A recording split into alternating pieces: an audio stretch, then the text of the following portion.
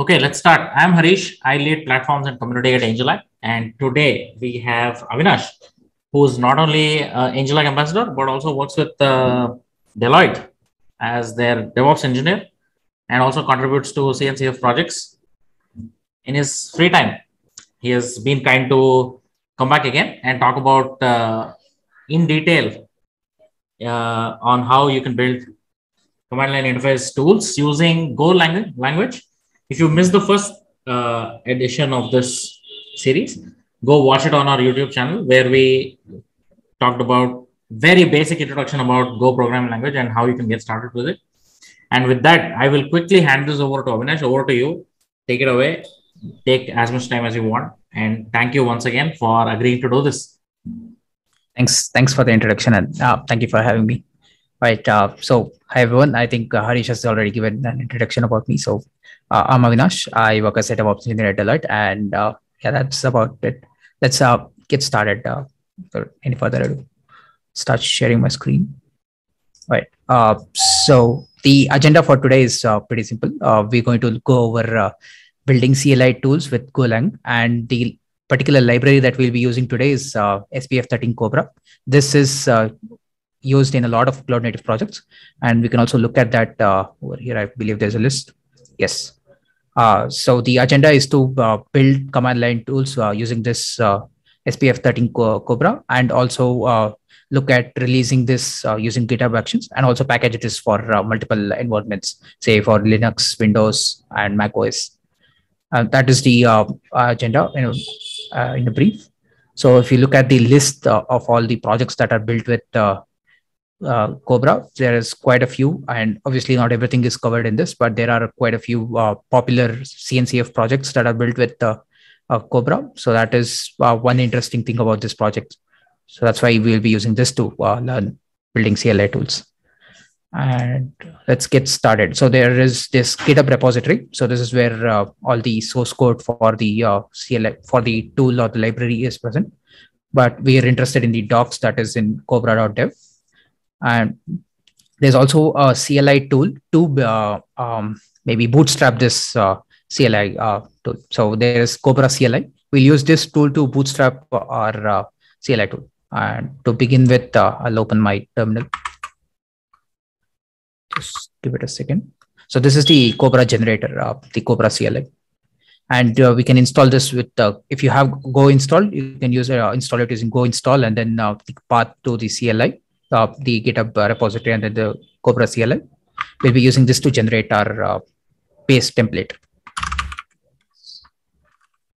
And also, I apologize if my mechanical keyboard is too loud. I do not have another keyboard right now, but you'll have to adjust with this. All right. So we'll go to the path where we want to build our application. So the general path, or the general, path that is usually followed is Go, or wherever you would have the Go code, and then src github.com, and then your username. Here I believe I already have a to do or a hello CLI. So I'm going to create a directory called hello. So this is the command line that we'll be building first, and then we'll look at building a to do CLI as well. Right. So let me get into the hello directory, and now I already have the generator installed. So if you do not have it and you're following along, install it using go install github.com/spf13/cobra CLI. And it should install it in your go path /bin. So if you don't have this path in your actual path of your system, you can check that using if you're on Linux, and make sure that that is present somewhere over here, this go path /bin. If not, add it. In my case, it wasn't. So just a heads up if you're doing it. So add that, and then we'll have access to Cobra CLI. Now, the first thing that if you go through this, the first thing that we'll need to do is first init or initialize our Go module. So we'll do go mod init. And we'll not actually need to provide the entire path github.com/ because we are in that directory. So that's the special significance of having this particular directory structure. So if you have it under go src github.com, your username and then your project name, it'll automatically Go will automatically pick it up and then initialize the module name accordingly. So that's one of the magical things about it. So I'll clear my screen now. And the next thing that we'll need to do is initialize using Cobra CLI.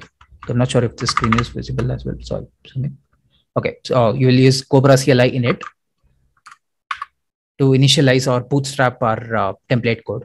So now this will create some template code for us, and then we'll look at that template code, and then I'll explain what exactly is happening and what changes we can do on top of this.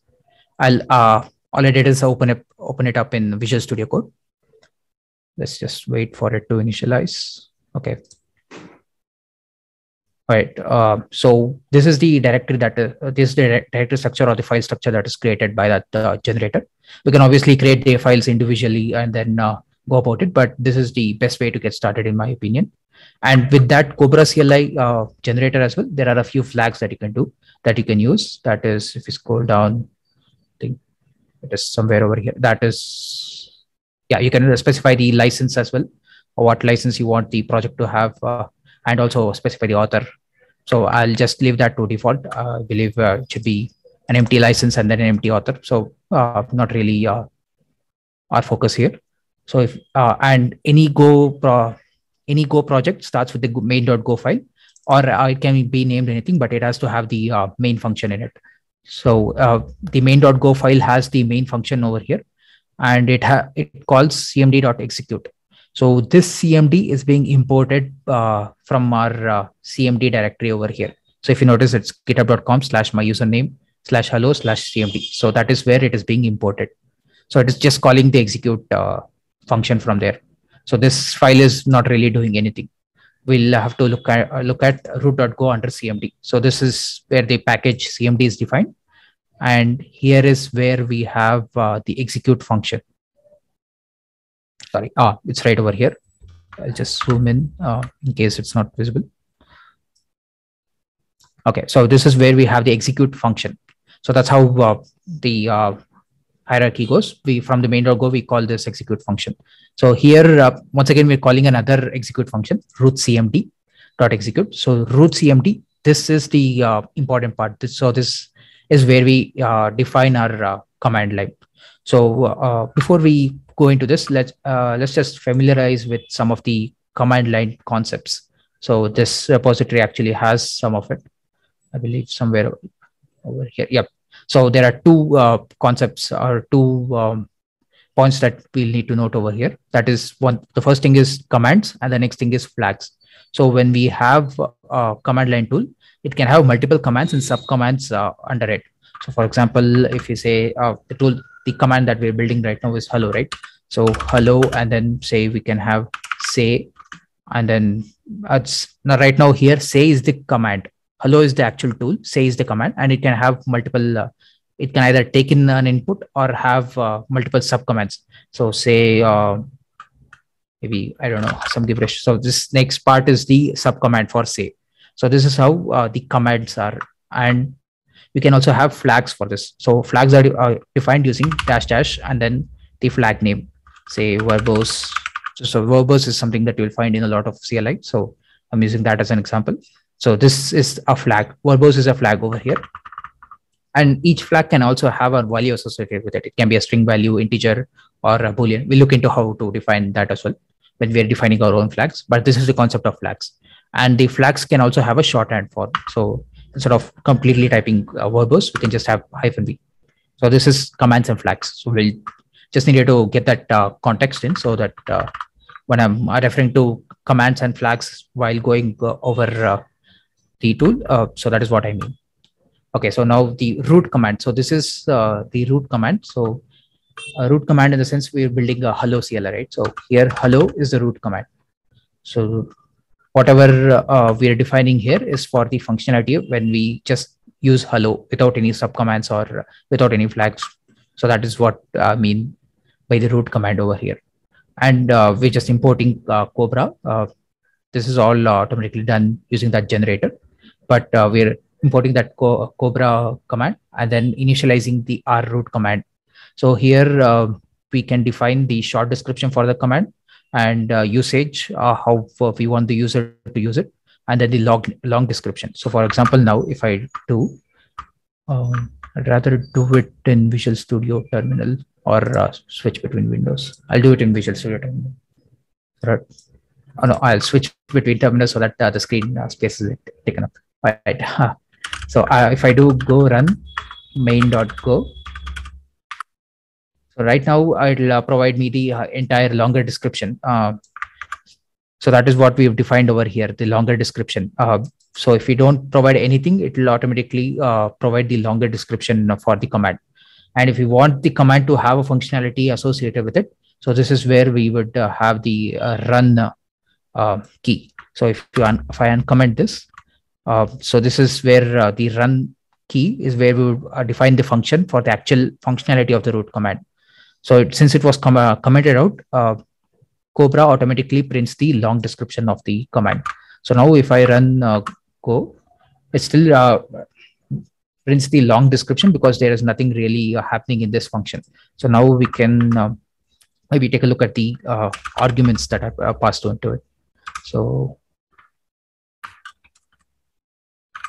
let's just print the arguments that are being passed into these. So now if I do go run main.go and then provide some arguments, say arg1. So the command should actually print the arguments. We're printing the entire array, hence we have these square brackets, but it's printing the arguments. Since there is actually some functionality associated with this root command, it is executing that and not printing the longer description. And let's say we use a flag that is not already defined. Let's say we use help. No, help is already usually defined by default. So let's look at verbose. Well, we haven't defined a flag called verbose.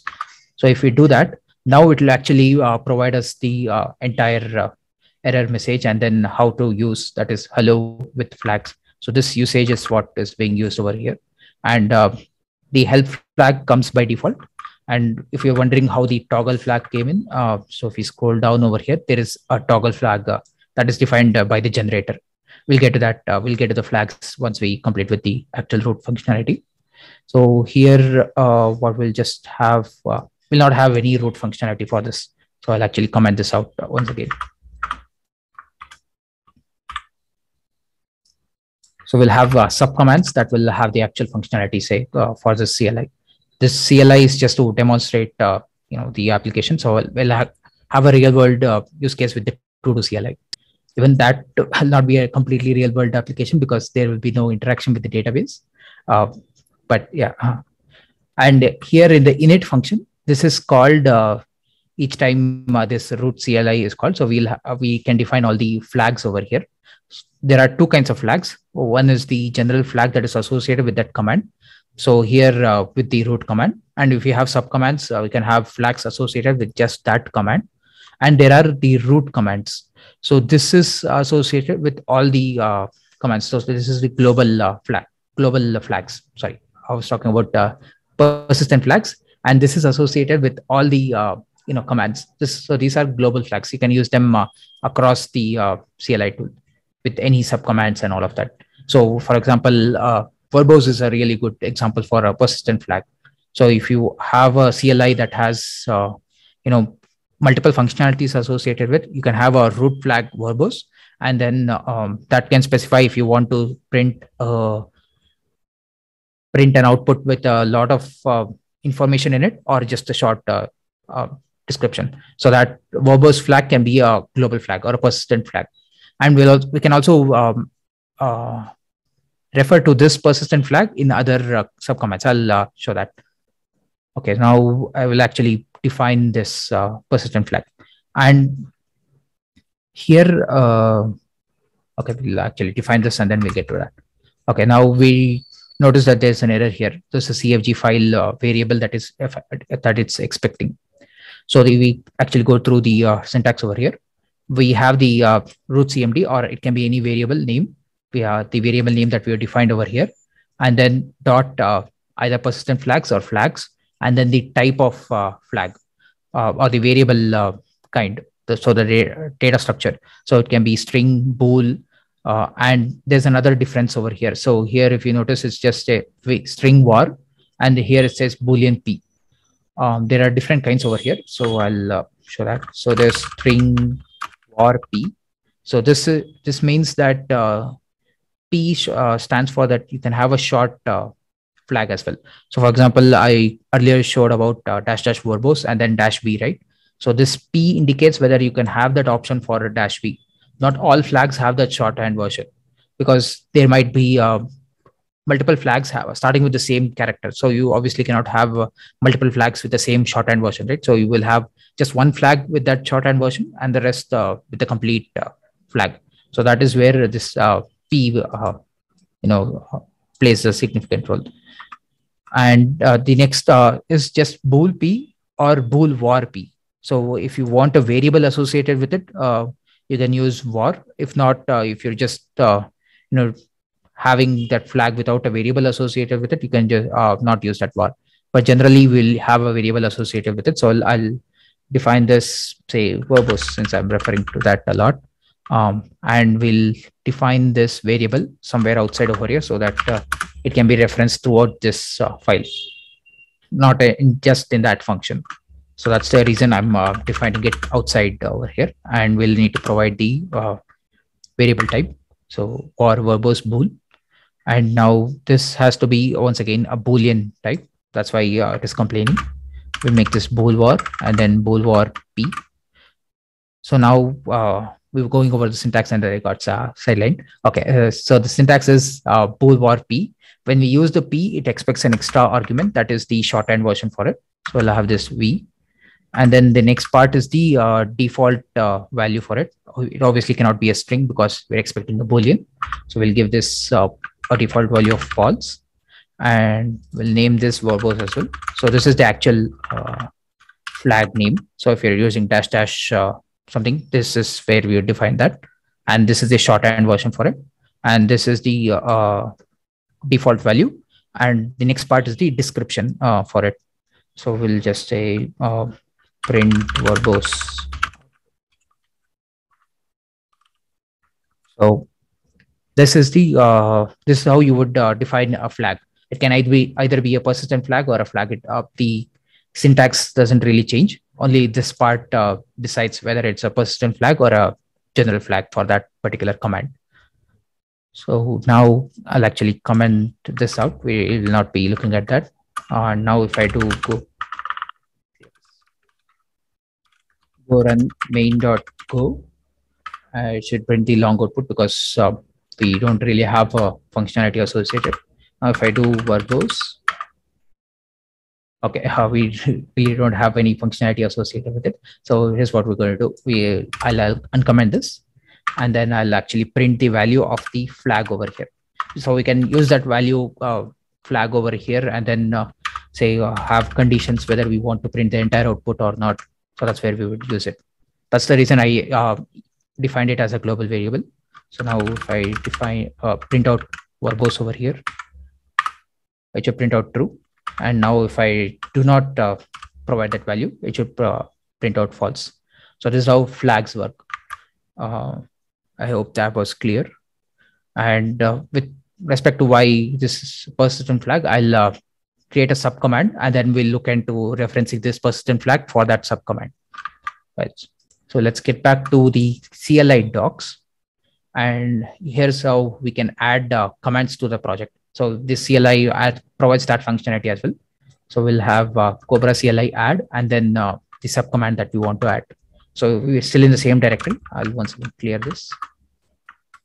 So cobra CLI add, and then let's say just say we're adding a subcommand called say. So now if you go back to our IDE, under CMD directory, we have a say.go file. So if you look at that file, it is exactly the same as the root.cmd. But the only difference is in the init function, we're actually adding that say command as a subcommand to the root CMD. So this is where we define the hierarchy of the command. So under root CMD, we have the say CMD. And if we want, we can have multiple subcommands under say CMD. So there's also that functionality in this generator. So cobra CLI add, and then we have the command name, and then the parent for that using -p flag, and then the name of the parent command. So this name of the command comes from this variable name. So if you want to add another child command to this, we'd use say cmd over here using this command. But let's look at this newly created command. So now let's go back to the terminal and go run main.go and then say. So this is sub command that we're running. It says say called.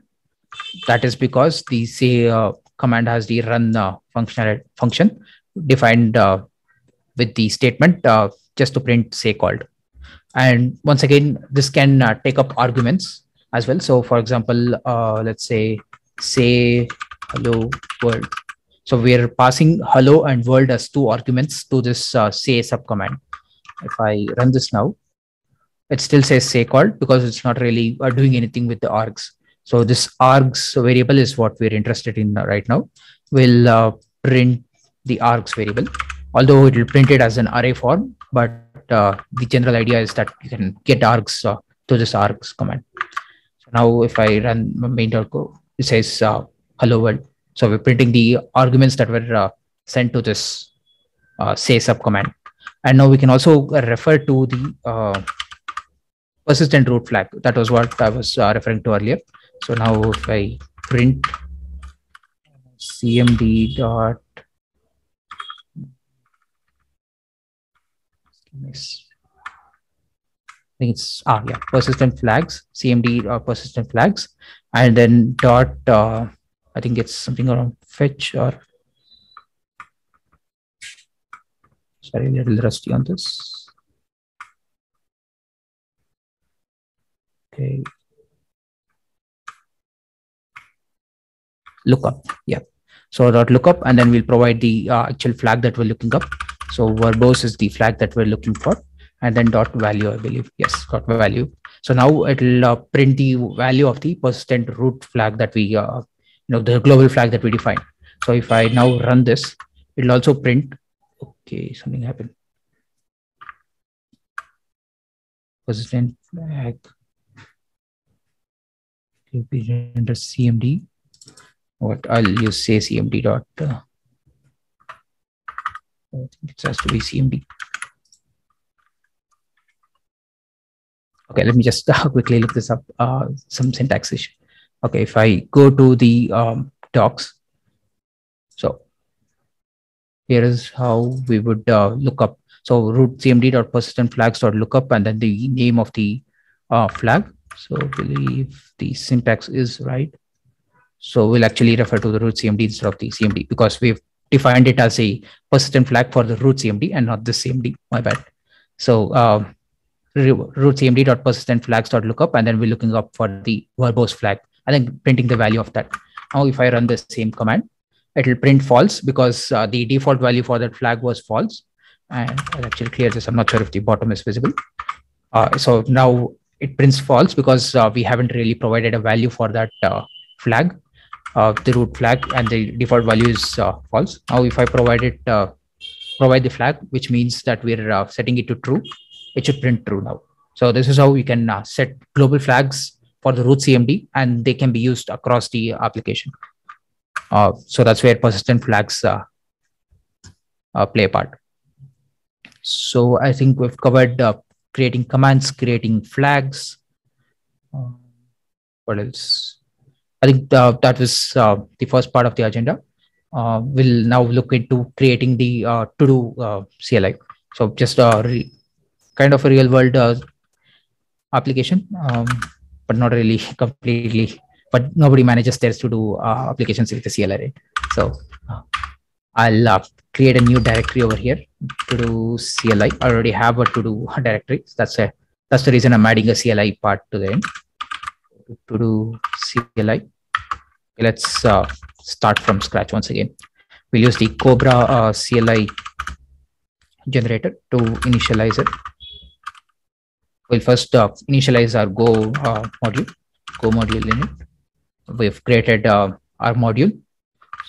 And if you're wondering what this module is, if you go to go.mod, this is the module that we've defined. This is actually the hello application still, but this is similar to the package.json or maybe requirements.txt in Python or form.xml in Java. So that is where we define all the dependencies.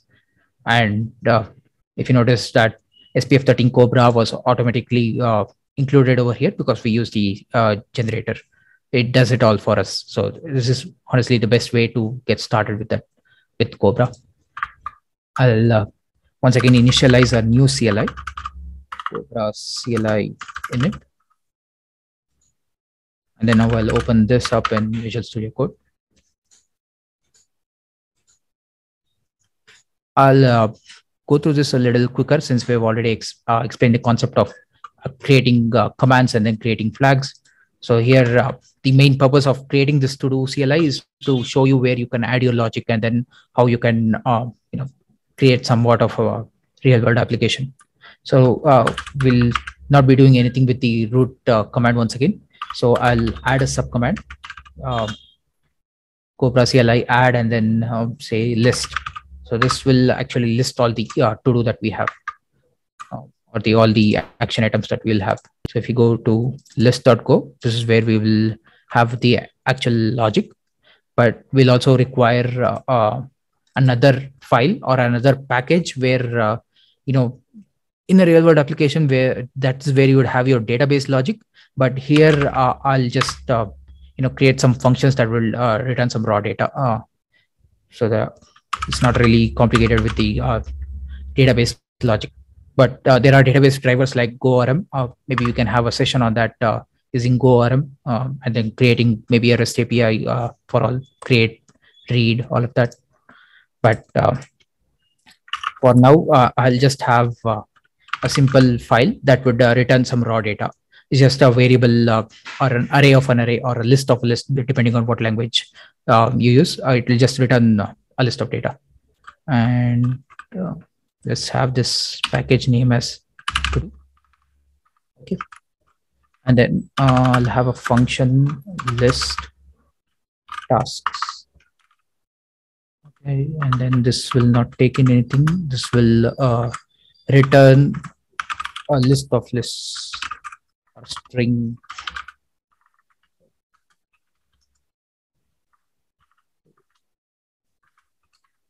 Right. So this will actually return array containing strings. Now return. I'll actually look up the syntax. A little rusty on the syntax. If you work with multiple languages, the syntax can get a little rusty.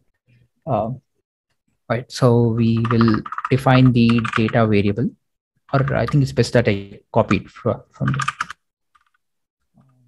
the slash. I think we have the same data task.go. So I'll just copy the first function over here. I'll explain it obviously. So we have the function list task. It returns an array containing strings, and then the data variable is an array containing strings, and then each item in that array is once again an array which has the values task1 and then the date for the task. So this is a simple function that returns this value. But in a real world application, you would have a call to a database, maybe SQLite, some database where you would store the data. But in my case, I just have it over here hard coded, and we will call that from this file where we'll display the functionality of actually having this CLI. Okay, so we are in the list.go file, and in the run key, here is where we define our logic. So first thing is we'll remove this. We don't want to display that function was called, and now we'll actually call that list all function. So we'll do, I think it's to do dot list all list tasks. Sorry, and another thing to notice about this is that this function name has to needs to start with a capital letter.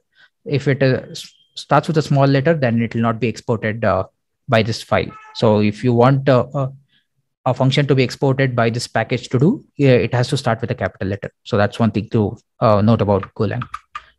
So we'll call that function. We'll assign that to a variable, say data. Okay, the error is because we're not using that variable. That's also a thing in Go.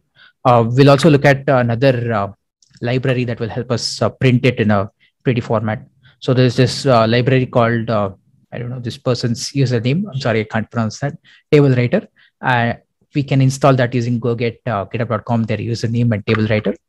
We'll do that over here.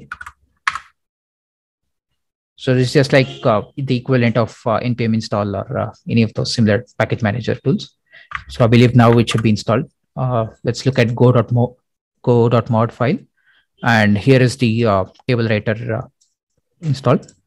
And now we can reference that in our application. We'll once again refer to the docs of this one. So here they have an array of array strings. We are interested in creating the table. This library is used to print it in a pretty format like this. So that's the purpose of using this library. So I'll copy that, and table writer has to be imported. So we'll use Visual Studio Code to do that for us. So it has added this import for us, and we're no longer using the FMT library because I removed the print statement. So I'll remove that. And new writer OS will also require the OS package. I'll add it myself. Okay. And the next thing is the table headers. So if you look at this output, each table has a header associated with it. So I'll add the header as task, and then the next part is date. We don't really have a third column, so I'll remove that. And the next part is to add the actual data. So we just have a simple for loop, and that would go through the data and then add it, append it to the table. So is that now since the variable name is data over here as well, so it is picking that up and then going through each record in that data variable and then adding it to the table, and then finally we're entering the table. So now this is the logic of our application. So we have another file where we're getting the data from, and then here we are appending it or printing it in a table format. So now let me clear this. Now if I run main.go, and then what was it called? List. It should print the table for me. Yes. So we're actually printing that data in a pretty format. So the next thing that we'll look at is we'll add a simple flag to this.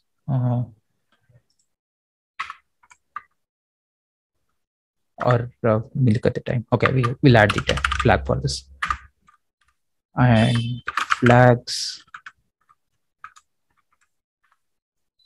dot we'll have a boolean flag once again. So bool var p will associate it with a variable, and we'll also have a shorthand for it, and we'll call this all flag. And then the first thing is the variable name and pointed to the variable.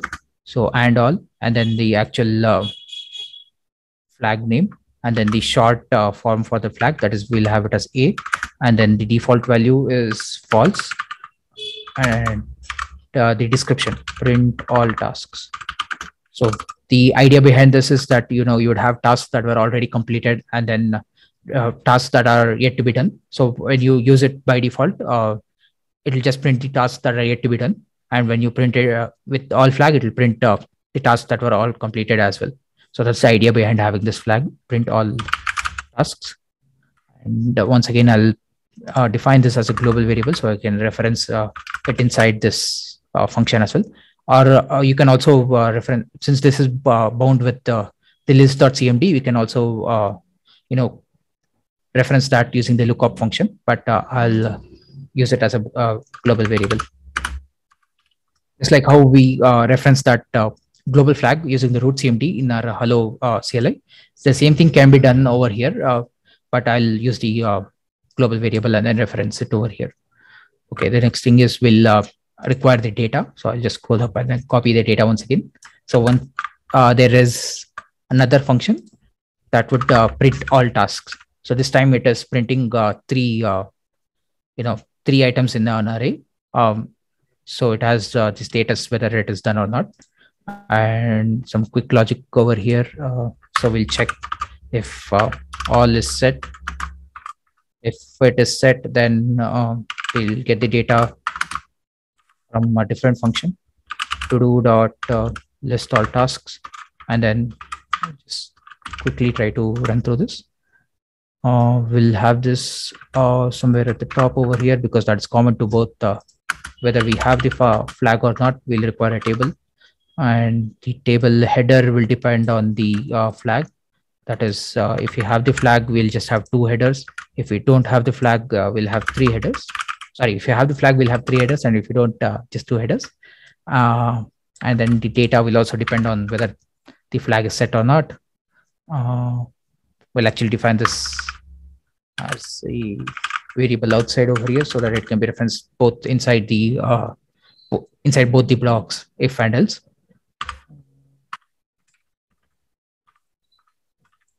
Okay. And now, since we've already declared it, we'll not require this colon. We're just assigning it a value. So I believe now this should be all right. So we have, we're checking whether that all flag is set. If it is set, we're calling the list all tasks function, and then we're defining the header with a new column. If not, we're just calling the list task and then having a header with just two columns. And then we have the loop that will go through the data variable and then print it in a table. So now I'll save this once again. So if I just run it without the flag, it will print the same output, of course. Now, if I run it with the flag, it will print the newer output that is with the status. So this is how we can have flags and then subcommands in using Cobra CLI. Now to the part where we package this and then package this for multiple environments. There are 2 things that we need to keep in mind while packaging applications. That is, first, the operating system that we want to package, and then the architecture of the machine that we want to package to. So while building the binary, so we can set it using 2 variables. That is GoOS. GoOS is where we would set the operating system. If you're building it for Mac, it is Darwin. For Linux, it's Linux, and then for Windows, it's Windows. So I'll build it for Windows. Is it Windows or Windows? I'm not sure. Okay. I'm not sure if the S is present. We'll find out. And then this is just setting the environment variable for this particular command. So you can either have it as a global environment variable or anywhere in your path. All of that doesn't really matter. And the next part is GoArch. So the architecture that we want to build with Windows, I think it's either 64-bit or 32-bit. There are actually some aliases for that. So 64-bit is, I believe it is called 64-bit. For 32-bit, I think it's X32 or something of that sort. But I'll just build it for Windows, since this Linux machine that I'm in and the Windows host machine that I'm going to run it are using the same architecture. So I should be good over here. But if you want to change the architecture, you'd use GoArch, environment variable. So now go build. This will build the CLI for us. So now if I look at these files, there is to-do CLI.exe. So this is a Windows executable file that is created. If I run it just with go build, it should now just give me the to-do CLI. So this is the Linux executable. So forgot to mention, so I'm using WSL. So the entire thing that I'm running is in a Linux environment that is isolated from the Windows environment. But I can still access it through the Windows environment, but it is a complete Linux machine. So if I run it without any flags, it will build me a Linux binary.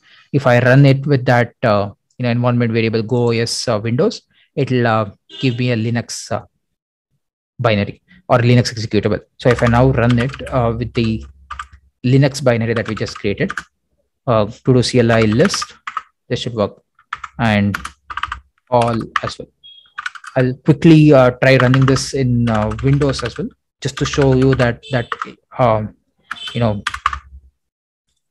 executable that we created works. So I'll copy this. This is the CLI application or the exe file. I'll paste it in my downloads, and then I'll open up PowerShell. So it is in my downloads. Now I'll navigate to downloads and then /to-do CLI exe that I just copied and pasted here. List should work now. Might be a little slow for the first run, but yeah, we'll come back to it. Okay, it did work. So it works, right? So I was able to build the Windows executable in a Linux-based environment. Similarly, you can build it for other environments as well. Provide the architecture using GoArch, and then provide the OS using Go OS. So that's how you would package this to multiple platforms. But ideally, we would not do it manually using providing the Go OS and GoArch for each and every architecture, each and every operating system. So that's where Go Releaser comes in. So this is what this is the tool that we'll be using to package our application and then deploy and create binaries for multiple platforms, and also publish it on GitHub releases. So this is another open source project, Go Releaser. This is what we'll be using for that, and we can either use Go Releaser on our machine or on CI/CD systems. So we'll be using it on the CI/CD system GitHub Actions. So that's where we will upload all our binaries to GitHub as a GitHub release. So first thing is we'll require to download the Go Releaser CLI. You can do it without the Go Releaser CLI as well, but the Go Releaser CLI will once again bootstrap some configuration for us.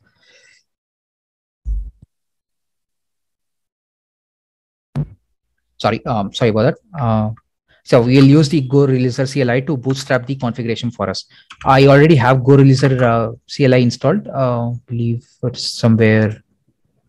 Get started. It's very similar to installing the Cobra CLI. So if you go to install, yeah, you can either install it using Brew if you have Brew installed on your machine, or there are different ways of installing it. You can also install it using Go. So I installed it using Go install github.com Go Releaser /Go Releaser. So that's how you would install Go Releaser CLI. Like I mentioned, you can do it without the Go Releaser CLI as well, but it will bootstrap some code for us, some configuration for us. So if I go to quick start, I'll zoom this in. Okay, so this is where it mentions that we'll have an application. So we already have our CLI application ready. Go Releaser init is the command that we're looking for. Go Releaser init. Okay, Go Releaser is not found.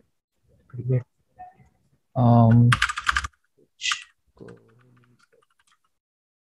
Okay, it's not present for some reason. I'll live demo. Let's install it.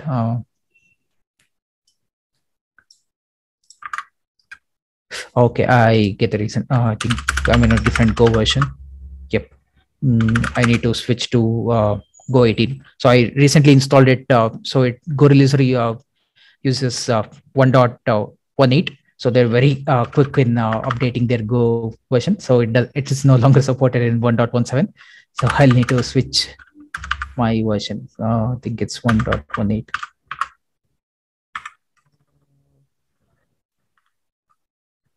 Okay, now I'm using 1.18.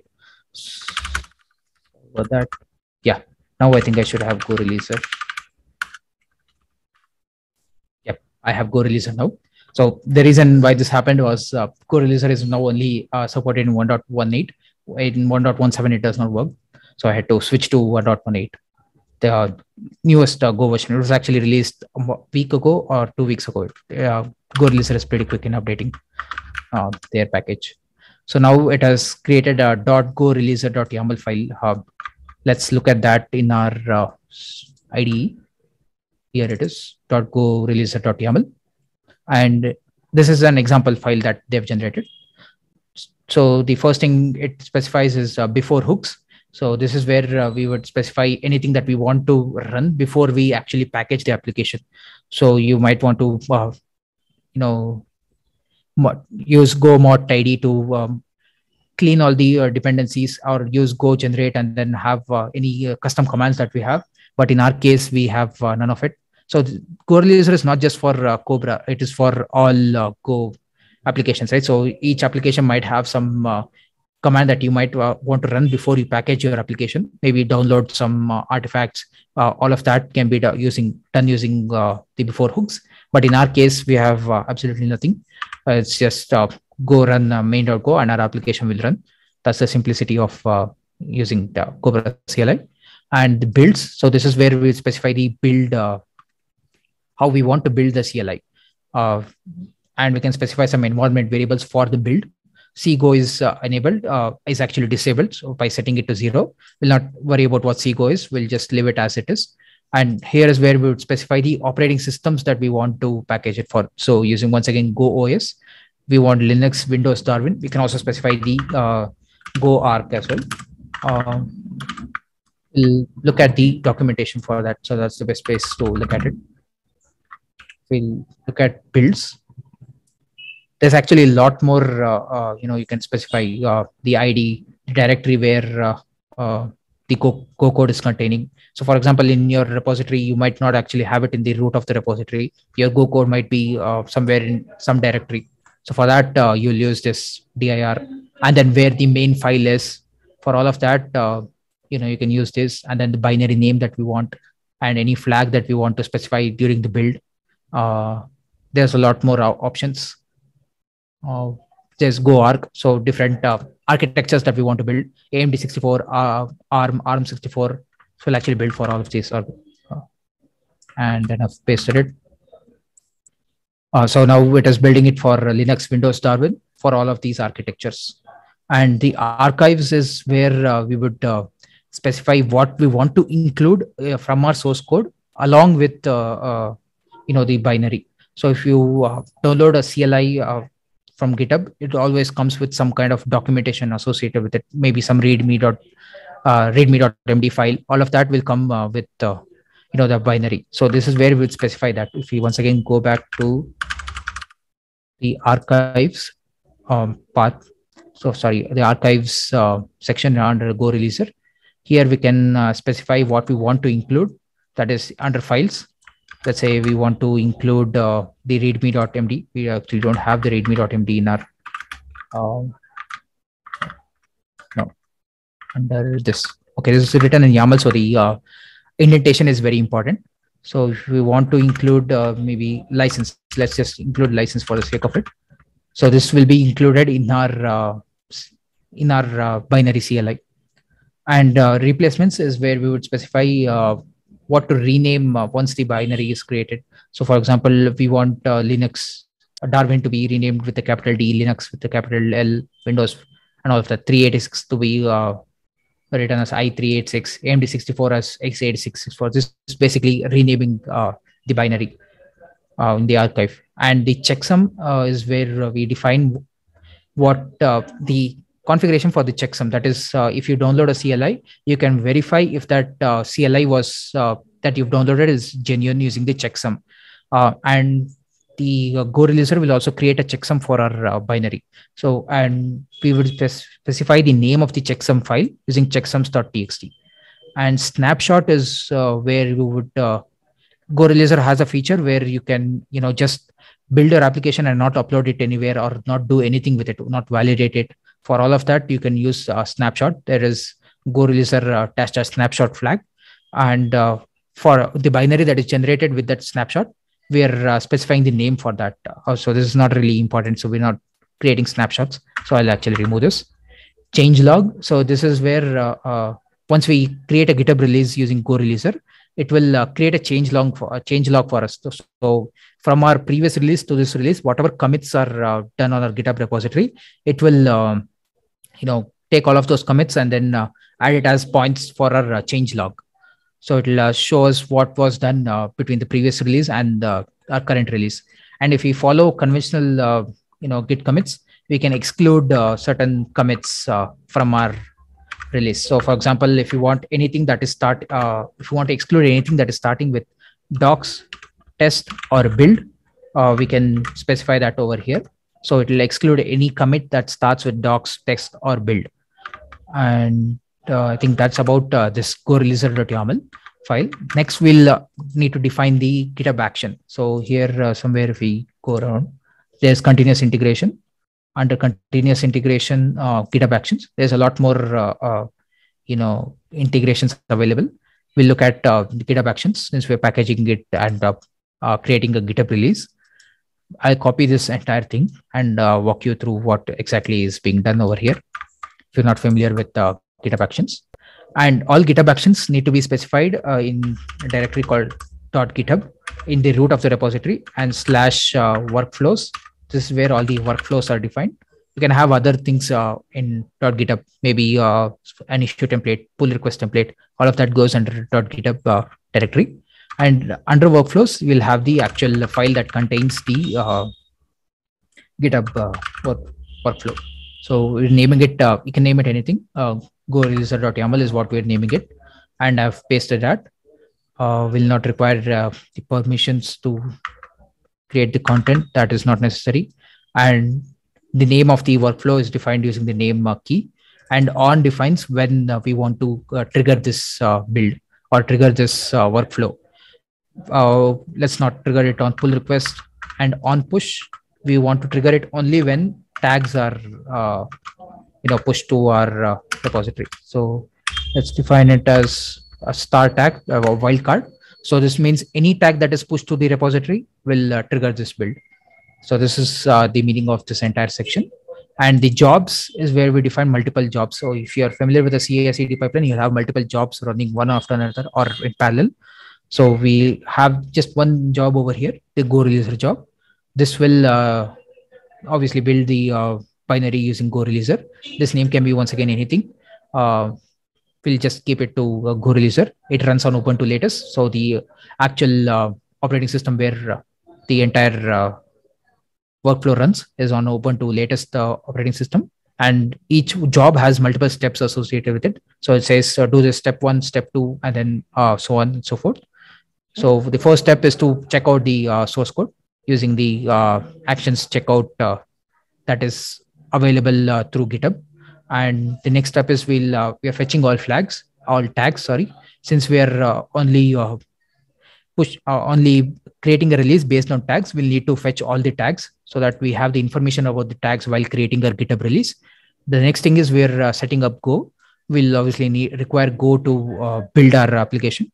So we're setting up Go. The next step is that. And the final step is to actually run the Go releaser. So this is the action that Go releaser team has created and is available on the GitHub marketplace. So this is a pre-built action that we're using with a few environment variables that we are providing. We'll leave all of these to default. So the Go releaser has actually 2 versions. That is a community version Go releaser or the Go releaser Pro. We'll use the community version because we're not paying for it.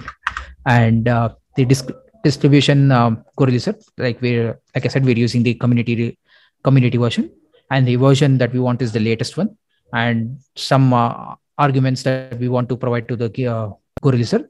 So it's just specifying remove the dist. That is dist is where the actual binaries are created.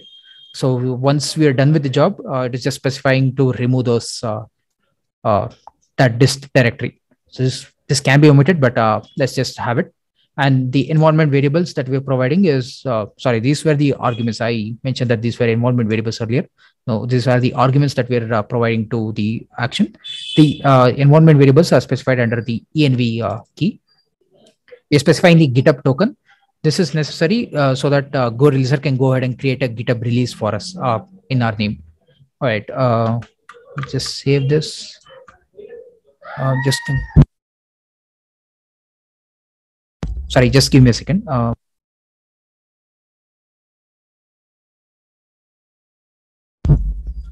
Sorry about that. So now we have git status. Okay, we haven't initialized the repository. Let's just initialize it using git init. Now we have an empty repository that is initialized.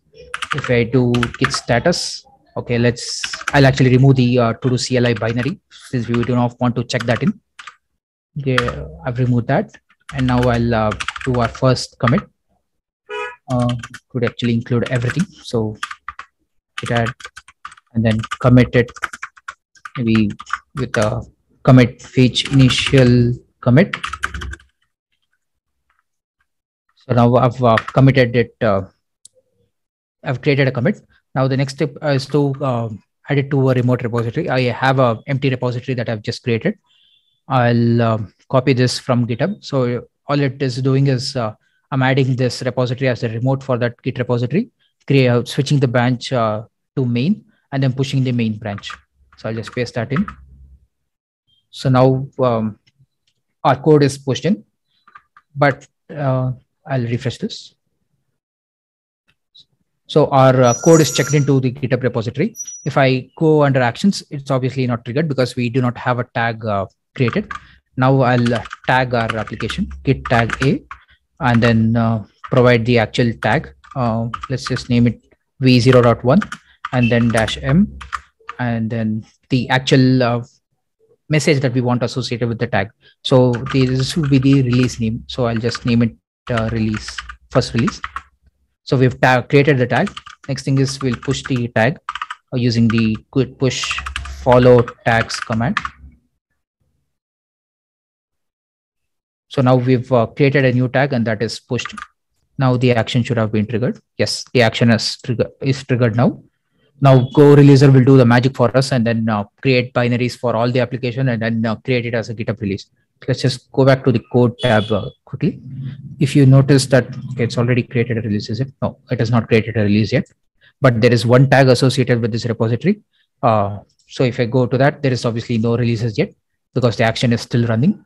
Let's just wait for this action to run and then we'll have a release over there automatically. So that's the beauty of using Go releaser. I think let's just give it a few minutes for it to run. Might have gone a little too quick, but just wanted to cover everything. Okay.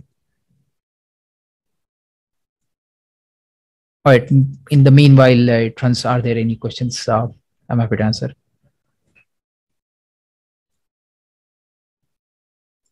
Yeah, I don't think there are any questions, but you did not go fast. You were really detailed in terms of teaching, man. I love your sessions, to be honest. Thanks. And this is super fun. I think we should do. I know I keep asking you for a lot of these things, but I think we should do GitHub Actions specific one sometime. Sure, it's actually very interesting one. Yeah, there's a lot of things that can be done with GitHub Actions, not just a regular CI/CD pipeline. There's a lot of things that can be done. So our action was successful. Now let's go back to the code tab. Here we have a new release. Earlier it was just the tag name. Now we have a new release and the change log. So it has picked up the commit that we created. If you had any other commits, it would have picked up all of them and then had it as a list over here. And under assets, here's the interesting part. We have the CLI for all of these different environments, different architectures. And we also have the source code in case somebody wants to build it on their own. So if you might have noticed this in a lot of GitHub repositories, right? When you're trying to download something. So this is how you can create it with Go releaser if it is a Go based application. Yep, that covers everything that I wanted to cover about creating CLI tools with Golang. So if there are any questions, if not right now, please feel free to reach out later. Yes, if you want to reach out to Avinash, please check out his profile links in the description below. Thank you so much, Avinash, for this insightful session and also a really fun walkthrough without many fails. Also, the action worked pretty well. Yeah. Great. Thanks, Avinash. Keep coming and doing more of these sessions with us. Sure.